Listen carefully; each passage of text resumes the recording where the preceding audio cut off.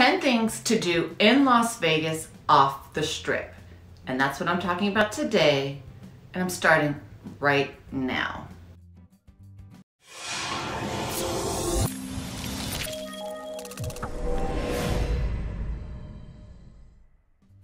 Hey everyone, welcome back to my channel. I'm Angela O'Hare, a local Las Vegas realtor. And today I'm going to talk about 10 things that you can do here in Las Vegas that does not involve the Strip. When people think of Las Vegas, they think of the glitzy casinos, the Strip, downtown. They think of the party life, the nightlife. But Vegas isn't just all about that. There's so many things that you and your family can enjoy that does not involve the Strip. So my goal is to go over 10 of them, and most of them are outdoor type activities. People think that, Las Vegas is just the Strip, and when they come and visit, all they know about Las Vegas is the Strip. So if you're thinking about moving to Las Vegas, I hope this helps you. There are 10 things, and there's more things that you could do off the Strip, but I just picked my top 10 things that I feel everyone should experience when they live here, or if not, when you visit here. And the number one is Red Rock Canyon National Conservation Area. Red Rock Canyon is located just a few miles west of the Las Vegas Strip, and you get there off of 215 and Charleston, and you head west on Charleston. And it's about 200,000 acres in the Mojave Desert, so it's a pretty big conservation area. And it is known for its geological features such as towering red sandstone peaks and the Keystone Thrust Fault, as well as the Native American petroglyphs. The one-way 13-mile scenic drive through Red Rock Canyon allows visitors to explore the highs and lows of the canyon from their vehicle or bicycle, with many scenic stops and trailheads along the way. Entrance fees support visitor facilities and upkeep of this world-renowned scenic drive. Number 2, Lake Mead Recreational Area. Lake Mead National Recreation Area is a U.S. National Recreation Area located in the southeastern Nevada and southwestern Arizona. Swim, boat, hike, cycle, camp, and fish at America's first and largest national recreation area. With striking landscapes and brilliant blue waters, this year-round playground spreads across 1.5 million acres of mountains, canyons, valleys, and 2 vast lakes. And number 3 is Hoover Dam. When you go to Lake Mead, you can go visit Hoover Dam. And Hoover Dam is a concrete arc gravity dam in the Black Canyon of the Colorado River on the border between Nevada and Arizona. It was constructed between 1931 and 1936 during the Great Depression. Hoover Dam impounds Lake Mead, the largest reservoir in the United States by volume, when it is full. The dam is located 7 miles northeast of Boulder City, Nevada. The dam's generators provide power for public and private utilities in Nevada, Arizona, and California. Hoover Dam is a major tourist attraction. Nearly 1 million people tour Hoover Dam every year. And number 4 is Lake Las Vegas. So after you've visited Lake Mead and Hoover Dam, on the way back, you can take a tour of Lake Las Vegas. Lake Las Vegas is actually in Henderson, Nevada. Even though it says it is Lake Las Vegas, it actually is in Henderson.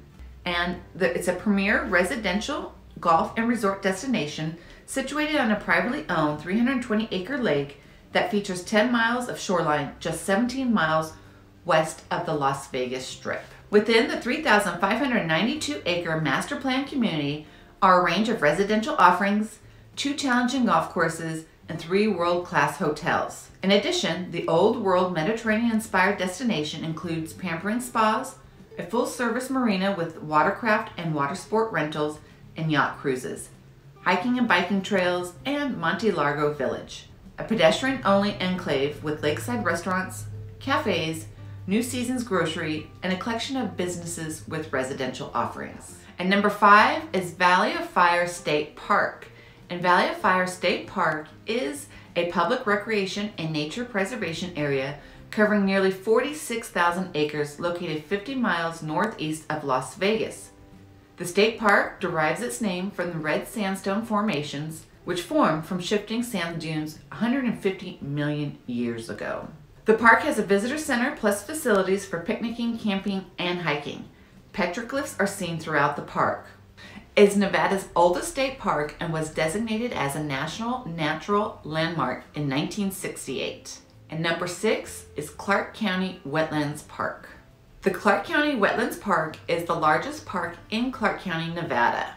The park is on the east side of the Las Vegas Valley and runs from the various water treatment plants near the natural beginning of the Las Vegas Wash to where the wash flows under Lake Las Vegas and later into Lake Mead. The Wetlands Park preserves, enhances natural and cultural resources. It provides educational, recreational, and research opportunities to the public. And number 7 is Mount Charleston. Mount Charleston is actually an unincorporated town in Clark County, Nevada. The town of Mount Charleston is named for nearby Mount Charleston, whose Charleston Peak is 11,916 feet and the highest point in Clark County. Mount Charleston is a year-round getaway for Las Vegas residents and visitors with a number of hiking trails and a modest ski area.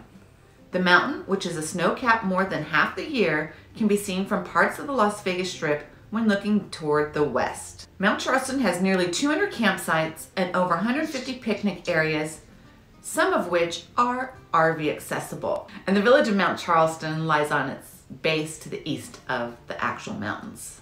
And number 8 is Floyd Lamb Park. Floyd Lamb Park at Tule Springs is a 2,040-acre park in Las Vegas, Nevada. The park is centered on Tule Springs, a series of small lakes that formed an oasis in this part of the Mojave Desert. The historic Tule Springs Ranch is tucked inside the park and provides opportunities for visitors to learn about the traditional working ranch and early Las Vegas lifestyle. There are 4 lakes in the park that are stocked for fishing, so if you want to go fishing, Tule Springs is the place to go. And number 10 is Las Vegas Springs Preserve. And the Springs Preserves consists of 180 acres dedicated to nature walks and displays, and is owned and operated by the Las Vegas Valley Water District. The preserve is located approximately 3 miles west of downtown Las Vegas. The preserve is built around the original water source for Las Vegas and the Las Vegas Springs. Springs Preserve includes colorful desert botanical gardens, museum galleries, outdoor concert and event venues, an indoor theater, historic photo gallery, and a series of walking trails that meander through the wetland habitat. And number 10 is Seven Magic Mountains. Seven Magic Mountains is a large-scale site-specific public art installation located near Jean Dry Lake and Interstate 15, approximately 10 miles south of Las Vegas. Comprised of 7 towers of colorful stacked boulders standing more than 30 feet high, Seven Magic Mountains is situated in the Ivanpah Valley. A creative expression of human presence in the desert, Seven Magic Mountains punctuates the Mojave with a poetic burst of form and color. As you can see, there's actually life outside of the Las Vegas Strip. And I hope that this video was educational to let you know that Vegas is not just about Vegas. There are so many outdoor activities that your family can enjoy. If you're the outdoorsy type, then this city is for you. And if you can withstand the heat, then it's definitely for you. And I think we're pretty lucky to have so many of these amenities right outside our doorstep. And that's one of the reasons why I love living here in Las Vegas. It's not just about going to the Strip. I rarely go to the Strip. The only time I go to the Strip was actually when I took a tour for the coronavirus when it was vacant. That was the first time in 10 years. Who wants to go take 2 hours to go up and down the Strip and deal with all those tourists? No, thank you. I'd rather enjoy Red Rock Canyon, Mount Charleston. Beautiful, beautiful, beautiful. That's all I have to say. Leave a comment down below if I missed something that's outdoorsy that you can enjoy here in Las Vegas. I think I covered almost everything, but you never know, I may have missed something. And as always, if you like this video, be sure to hit that thumbs up button, leave a comment down below, share with a friend, and consider subscribing to my channel if you're interested in learning everything and anything about the Las Vegas Valley. Thanks so much for watching today. I'll see you guys on the next one.